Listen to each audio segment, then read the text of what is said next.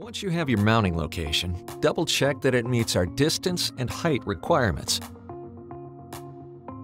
Be sure to mount your device on a stable surface like a concrete wall or press box, and avoid mounting on any surface that is prone to even minor movement or shaking, such as a chain-link fence or light pole.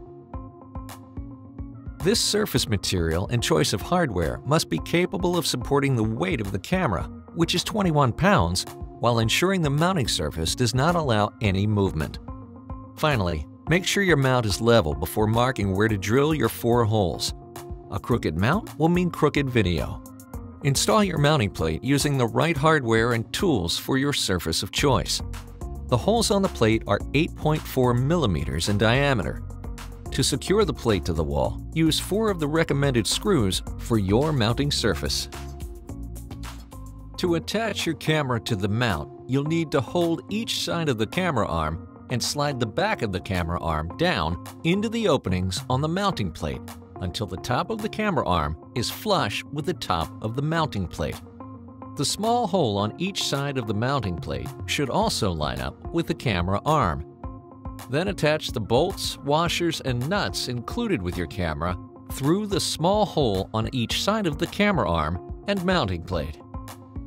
To secure the camera, take the included security cable and run it through the security loop on the back of the camera located next to the ports.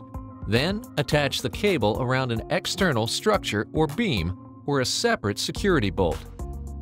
Next, plug the power cable attached to the camera into the wall outlet. Insert the black Ethernet cable with the attached weatherproof connector into the port labeled Network on the back of the camera. Plug the other side of the black cable into the Ethernet port on the wall. Be sure to weatherproof your wall outlet and Ethernet port if they're located outside. If you plan to connect Hudl sideline to focus, insert the additional black Ethernet cable with the attached weatherproof connector into the port labeled Accessory on the back of the camera.